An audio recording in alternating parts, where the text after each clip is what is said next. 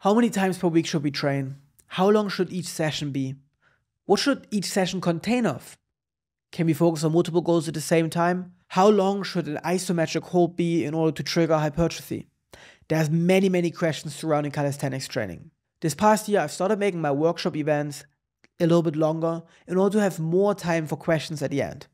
And I'm realizing that especially with calisthenics, when it comes to programming, there are lots of questions. At the end of the day, almost everybody has the same question. Almost every single athlete overcomplicates the answer drastically, and misconceptions are endless. Welcome to Hansen and the Rest. I'm your host, Coach Bachmann. Today's episode is going to be all about calisthenics training. More specifically, about calisthenics training splits. Or in other words, how you can organize your workouts on a weekly level to be more efficient, to make more gains, to be healthier, to have more fun, and ultimately to gain an advantage over the other athletes. If you pay attention today and retain the main principles of this episode, you're going to be able to not only create a well-balanced training plan, but especially to answer most of these questions that you might have right now by yourself.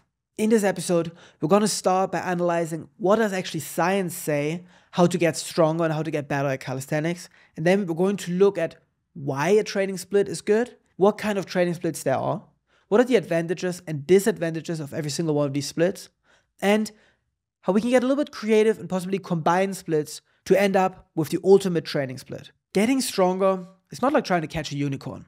You're not trying to do something new or something that hasn't been researched well. We know exactly what it takes in order for a muscle to get stronger.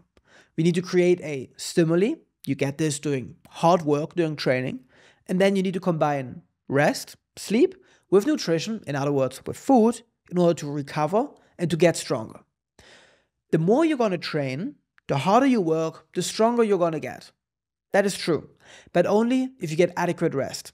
Your muscle, say for example, the biceps, the chest, the triceps, your back, needs to recover at least 48 hours before your next workout. Depending on how much experience you have with training, these 48 hours can be more or possibly also a little bit less.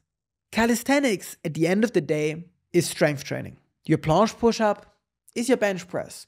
Your one-arm chin-up is your lat pull-down. Your handstand push-up is your shoulder press or your military press. Every single calisthenics move can be translated towards a weightlifting or a traditional gym move. The more you're going to practice a calisthenics skill, the better you're going to get at it. Just how you're going to lift more, you're going to get stronger. Again, assuming that you take enough time to recover between calisthenics sessions to actually be well rested and to go back to training. We measure strength training with hard working sets. How many hard working sets per muscle group per day you should be doing. Hard working set means a set that has enough reps that takes you close to failure. A hard working set can be made up of 4 reps, but it can also be made of 15 reps. The lower the rep count in this hard working set, the better it's going to be for strength gain. Yet there's not much of a difference between 5 and 15 reps when it comes to hypertrophy, to building bigger muscles. Say for example the pull-up. If you can do 9 pull-ups, then doing 9 pull-ups is going to be a hard working set.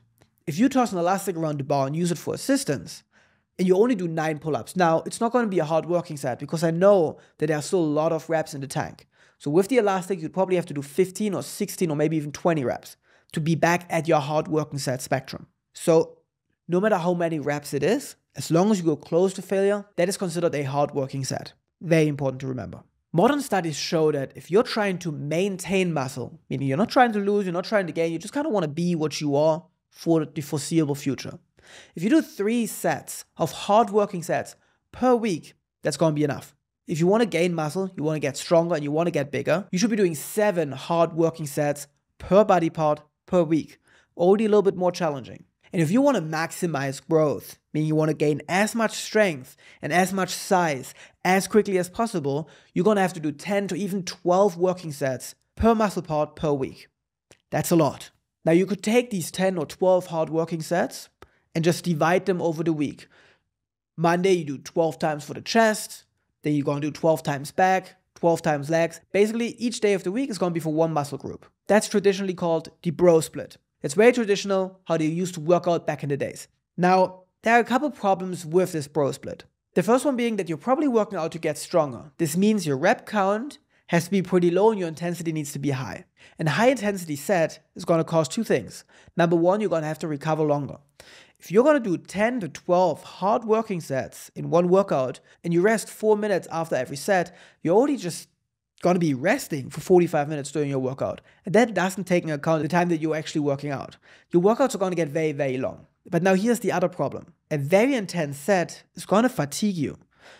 3-4 intense sets in, you're going to get tired.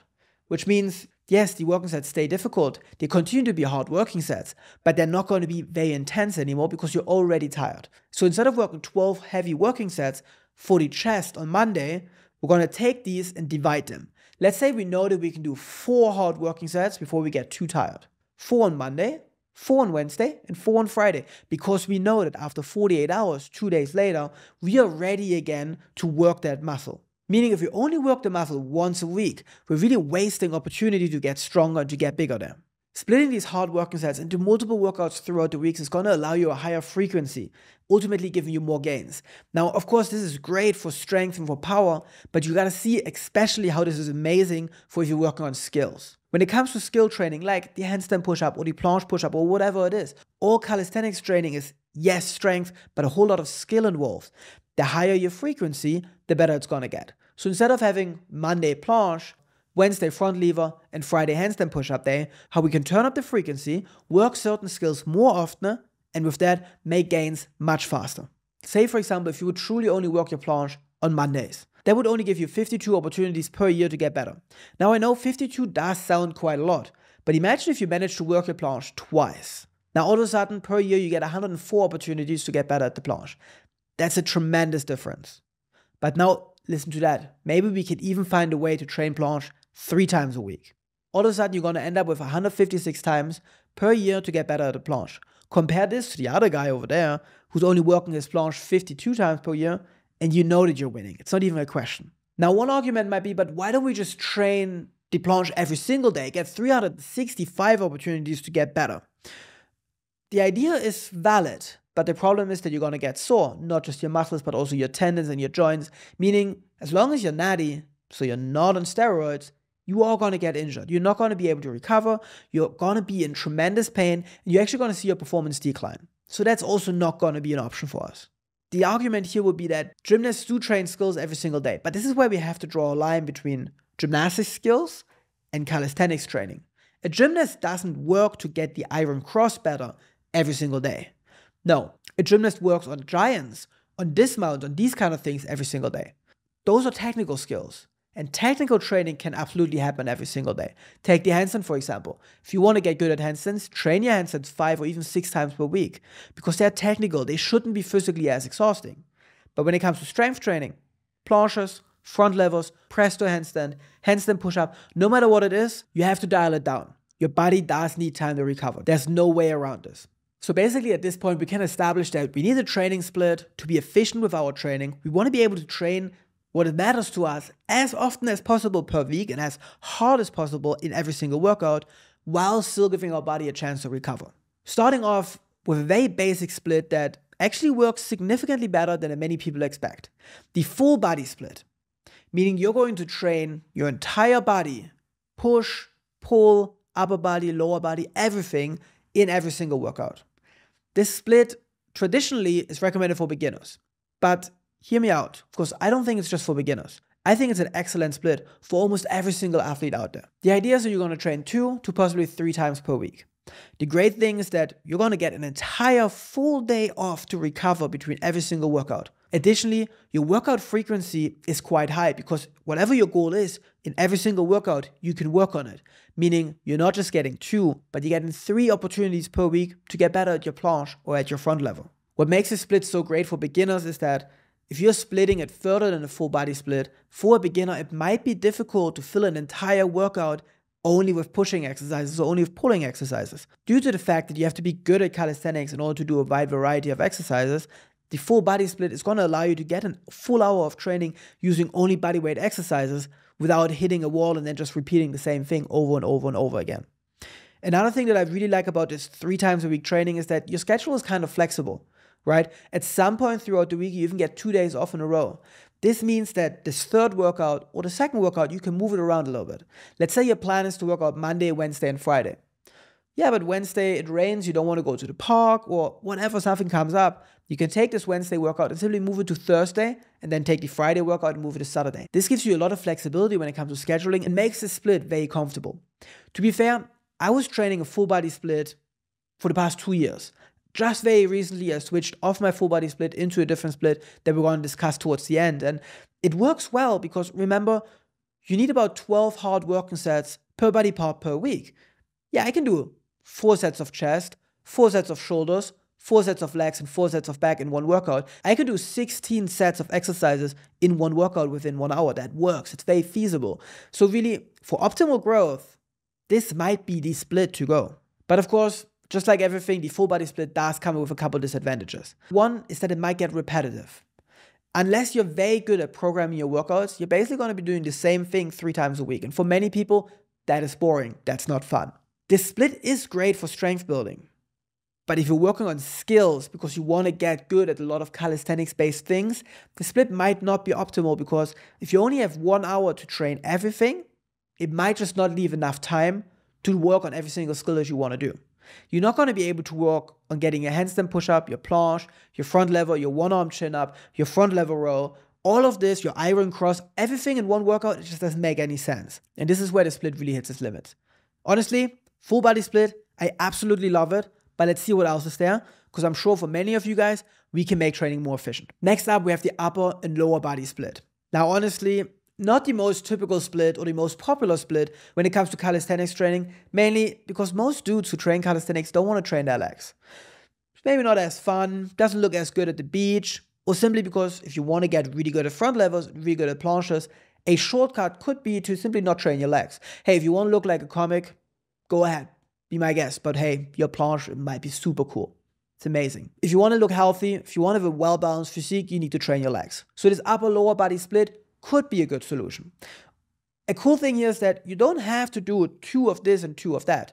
You could do 2 upper body days and 1 lower body day. So you're basically going to take your full body workout that you used to do, you take all the leg exercises out, and you're going to replace those couple sets that you did for legs with more upper body exercises. You just take all the leg exercises, add a little bit more volume on top, and there you have your lower body day. This split is great if you're looking to build strength. And what I also really like about the split is that you could, for example, train at the calisthenics park for your upper body work, and then you can go to the gym for your lower body work. Because let's be honest, you're not going to efficiently train your legs at the calisthenics park. You need some weights, you got to do some squats, you got to do some lunges, you got to do some deadlifts. You're not going to grow for a long time using just calisthenics to train your legs. Now, there are 2 real downsides when it comes to the upper-lower body split. One of them I've kind of already mentioned. There are significantly more goals to work on your upper body day than on your lower body day, making this as kind of like an uneven, unbalanced training split. Additionally, a problem that I'm seeing with doing a dedicated lower body day is that if you're doing a lot of intensity and volume for your legs in one workout, the day after, your legs are going to be sore. This means your upper body day is going to be so much harder because you need your legs for the handstand push-up, for a planche, for front level, for everything. You have to lift your legs. If they are sore, it's going to get significantly harder. And with this, your upper body day is going to become less efficient. But the upper and lower body split can still be something for you. If you're used to doing full body splits, but you're starting to realize that a workout for the entire body for everything is simply not enough, this could be a great way for you to transition into more specific splits that we're going to talk about next. You simply take the leg exercises, take them out, you continue with a workout that you kind of already know, you're just making it a little bit more upper body focused, slowly 1 step at a time we transition into the next split, the push and pull split. Possibly the best split when it comes to calisthenics training. Now, the idea on this split is that on day 1, you're going to do all of your pushing skills, like say, for example, the planche, the handstand push-up, the dips, all of these kind of things. And on day 2, you're going to work on pulling skills, one arm chin up, front lever row, whatever it's going to be. One side of your body works whilst the other side recovers. I'm currently training with a variation of this split, and I think truly it is the best split when it comes to calisthenics or possibly even to strength training in general. When it comes to legs in this split, you can either do an additional day just for legs, or you can split your leg exercises and put them into your push and your pull day. Me, for example, I take my squats, put them into the push day, and my deadlifts into the pull day. And honestly, there's something that I've realized there's a big carryover between the way that you engage in a heavy deadlift and your front lever. So I believe training the 2 of them in the same workout is going to be really beneficial, not just for strength gains, but also for your mind-muscle connection. mind-muscle connection being so very important, of course, in all calisthenics skills, but especially for the front level. Learning to retract, to really use the lats and not just your triceps or your chest, it's going to make a massive difference in your front level gains. Now, assuming you're not doing a dedicated leg day, but you're putting your leg work into the push and pull day, you can do 4 workouts per week. That's going to allow you a lot of flexibility while still giving you a high frequency for your skills and for your goals. That's great. If you're rather advanced and you want to train hard, you could potentially even train 6 times per week. But that's a lot of pressure. You have to sleep a lot. You're going to have to eat a lot. You have to be very consistent and disciplined with your schedule. If you miss one single workout, things get difficult because you can't really move things around. You don't have space. You don't want to mess with your one day off. And if you skip one workout, you're going to end up with like 3 pushing and 2 pulling sessions or something like this. Make it less convenient unless you're quite good at programming and you can then mix on this last day of the week, the push and the pull day together, for example, turning it into a full body day. If you are doing dedicated leg sessions, you're probably going to end up with 5 workouts per week, 2 push, 2 pull, 1 leg. But as you see, there's flexibility here. And at the end of the day, it's going to be up to your personal goal, preferences, level of experience, and time at hand. But no split is perfect. And there are downsides to the push and pull split as well. One of them being it could become difficult to justify when to train the muscle up or the human flag, since both of them are pushing and pulling skills. Honestly, do a muscle up. What do you think is harder, the pull up or the dip? You're going to put it on that day. I think it's very easy and it's just important you don't overthink it. The real downside of the push and pull skill, where kind of this entire system gets thrown out of the window and nothing works anymore, is that you're not truly just using your pushing and just using your pulling muscles. That's the problem. Your triceps and your biceps is basically involved in every single exercise. Think front level. Your triceps is working pretty hard, but it's on a pull day. Or think planche and Maltese. How many times did you hear that a gymnast rip that biceps tendon doing a planche or a Maltese? So clearly the biceps is working hard on those pushing days as well. So this idea of doing AB, AB, AB 6 times a week on a scientific level doesn't perfectly work out.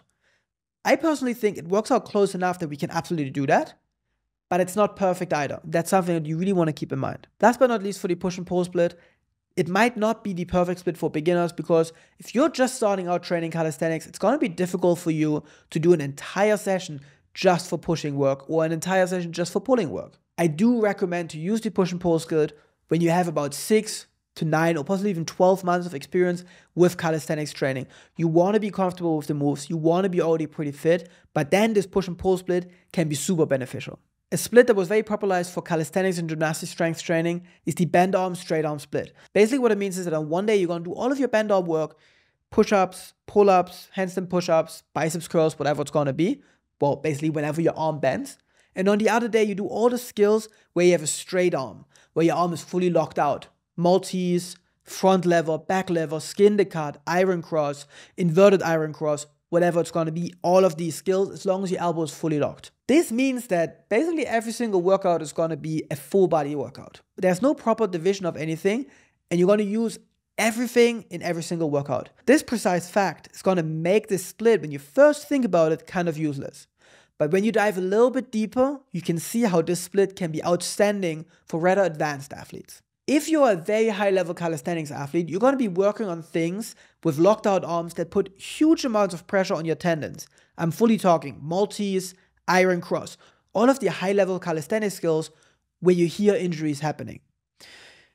Now, an approach could be to use the first day of the week to work on these hard skills, to work on your Maltese. Then you're going to take a day off, possibly even 2 days off, and then you're going to get 2 more workouts in the week, band arm skills, where you can focus on building strength. So we're going to have 1 workout per week, and often that's enough for these high-level skills because you need such a long time for your tendons to recover. On this 1 workout per week, you are going to push your Maltese hard. You're going to do your attempts, and at the end of the week, you're doing your band arm conditioning to reinforce, to build more strength, yet to allow your tendons to somewhat recover and to make sure you can actually stay healthy. This split can also be good for, let's call them not professional calisthenics athletes who are not quite as high level yet. Say, for example, you did the push and pull split for 6 months and you want to change up your training. Bend arm, straight arm could be a great approach here. Maybe you've built all of this strength doing push and pull, and now you finally want to max out on your skills. You're going to have 1 workout where you can do your human flag and 1 workout where you can finally do your muscle up. That can be an approach. That's an approach that I've used for myself and an approach for clients. Is it, from my standpoint, the most efficient way of training calisthenics? No, absolutely not. Unless You are one of those very few who are actually seriously working on extremely high-level calisthenics skills. Now, these are the traditional splits that you usually hear people talking about, and I think they're great. There's enough here that every single one can find their perfect workout routine. Now, honestly, if building strength or working on skills is the only thing you're truly interested in, then the full body split or the push and pull split is going to be all you need. But personally, I think when we move away from those splits in more specific training situations, things can get very, very interesting very quickly. If you're an athlete that has a main sport that is not calisthenics, say for example Brazilian Jiu-Jitsu, dance, whatever it's going to be, working this full body split every single day could be an interesting idea. Hear me out. You're going to do very little work per muscle group, possibly only 1 or 2 hard working sets per muscle group per day, and you're going to keep your rep count really nice and low. So all of these sets are going to be quite intense. Because you're only doing a very little amount of sets, you're not going to fatigue as much, you're probably not going to get sore, which means you're going to have more energy for your real sport. Yet you're still going to be able to make tremendous gains in the calisthenics field. Another way to change up your training split could be by adjusting the intensity of your workouts throughout the week.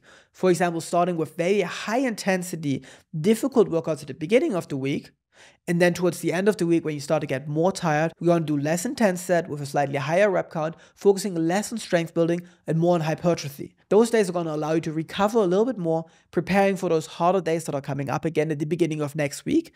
Yet, while you're still working on skills or on strength or on hypertrophy, you keep the stimuli going and you're going to continue to grow. Especially if you're working on calisthenics skills, these lower intensity days throughout the end of the week, these, let's call them technique days, could be great.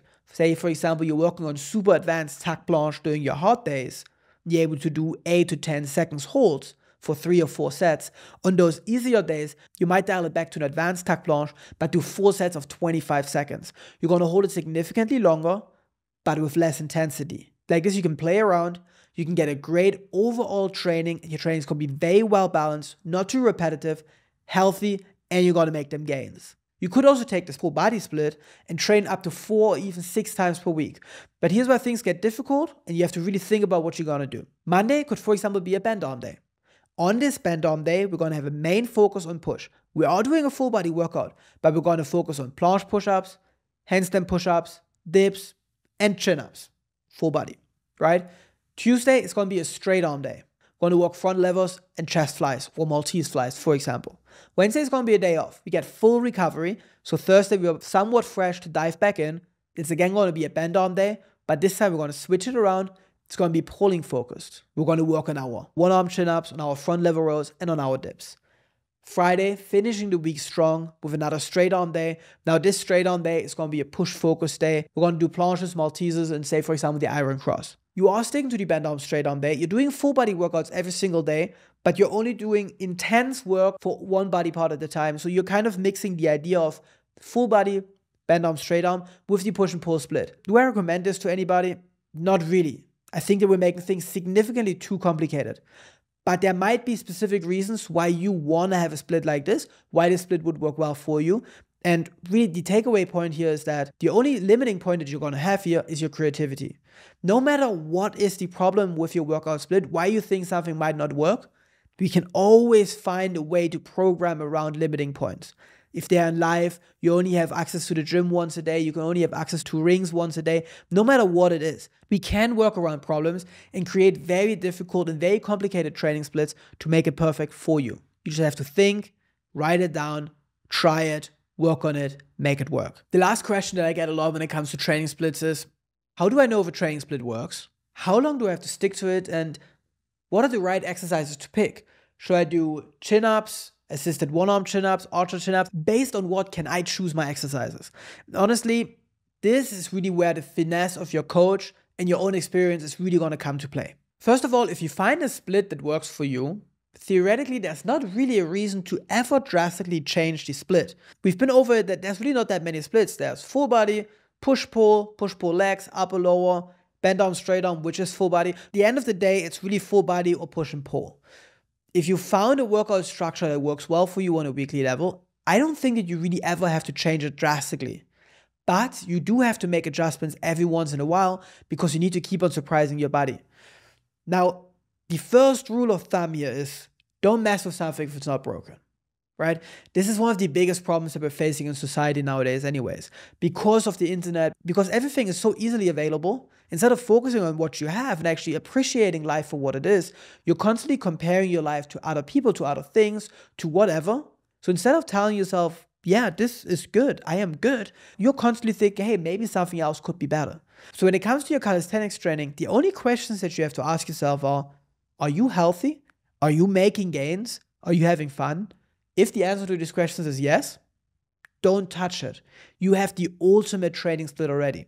There are really two reasons why you might want to exchange an exercise or your entire training split. The first one is that you want to exchange an exercise when you believe another exercise can give you more gains, can get you a more efficient and better strength building stimuli, or another progression might be better for your technical gains.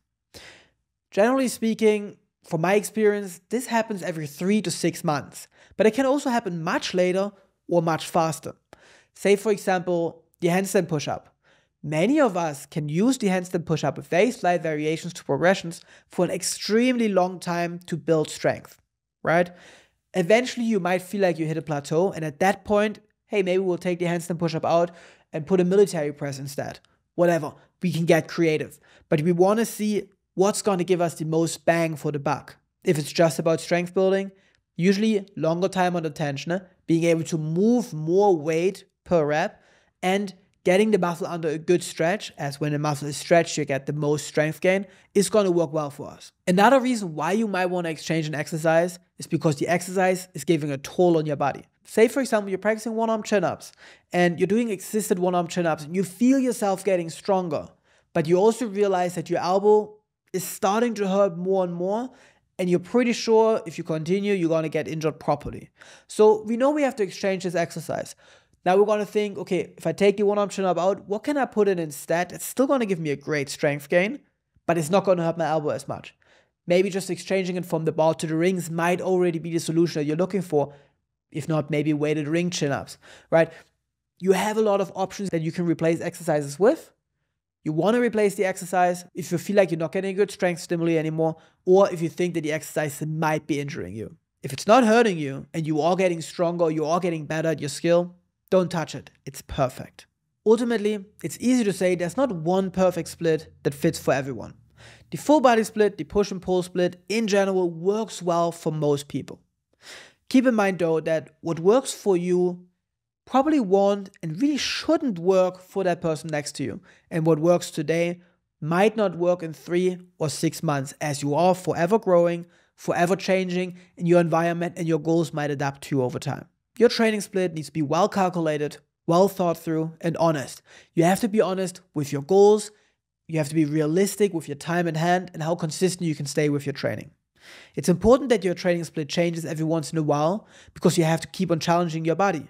But you also need to make sure your training split stays consistent for long enough to actually be able to see how the split is going to change your body. And no, 4 weeks is not enough time to truly see the effects that a workout plan might be having on your body.